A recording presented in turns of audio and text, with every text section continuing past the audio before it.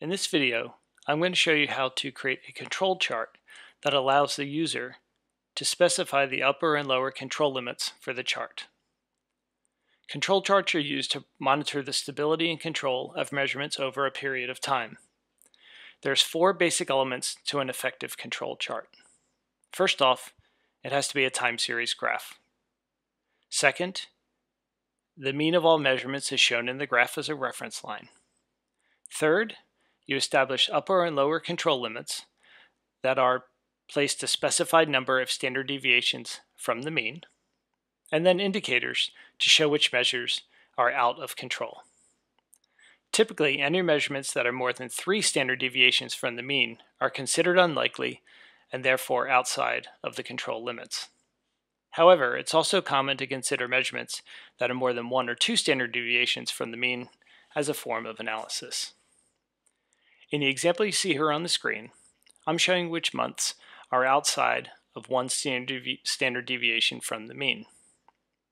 The user can then control the view to increase that to 2 standard deviations, and now we only see 1 month that's out of the control limits. And if we go to 3 standard deviations, we can see that all of the months are within the expected control limits. So how do we build this graph? First, let's go ahead and drag order date to the columns and pick continuous months. I'm going to drag sales to the rows, and we have our line chart. From here, I'm going to drag on an average line onto the table. I'm going to format that reference line so that it's a thin line in black, but you can customize it any way you like. And on this line, I'm going to go ahead and on the label, I'm going to choose custom, and I'm going to say the average and plus the value. So now we need to establish our upper and lower control limits, but we want the user to be able to pick the number of standard deviations. So let's start by building a parameter. Choose create parameter, and I'm going to call this number of standard deviations. I want the user to pick between 1 and 3. So I'm going to set it as an integer data type with a range that goes from a minimum of 1 to a maximum of 3 with a step size of 1. And I'm going to show that parameter.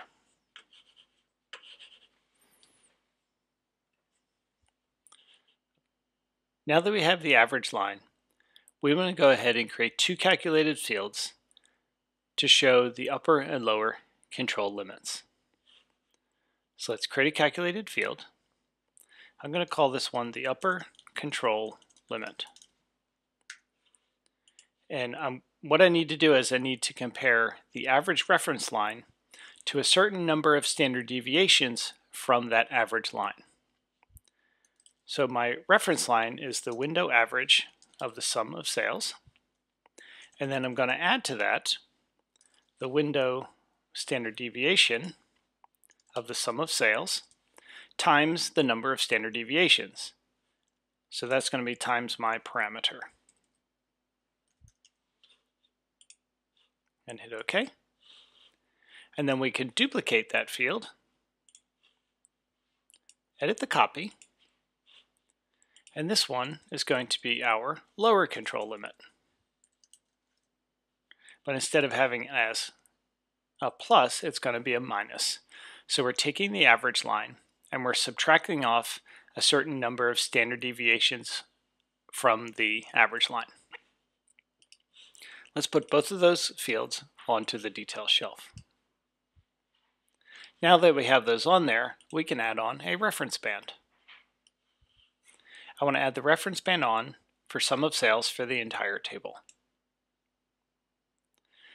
My minimum value is going to be my lower control limit. My upper value is going to be my upper control limit.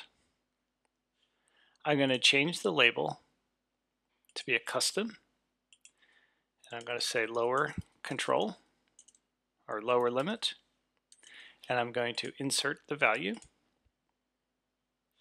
And in my maximum, I'm going to also change it to a custom label and name it upper limit with the value. I want to make sure I can see the upper and lower limits, so I'm going to make it a dashed line. And then with the fill, I'm just going to use maybe a light gray. And hit OK. So now we could see where the upper and lower control limits are. And as I move my standard deviations or change the number of standard deviations, you can see how the reference lines in the reference band moves. So what I want to do now is I wanted to be able to create indicators for those measures that are out of the control limits. So for example, these fields up here are all out of the upper control limit. So I want to put an indicator for those fields. To do that, I'm going to create another calculated field. And I'm going to call this one outside control limits.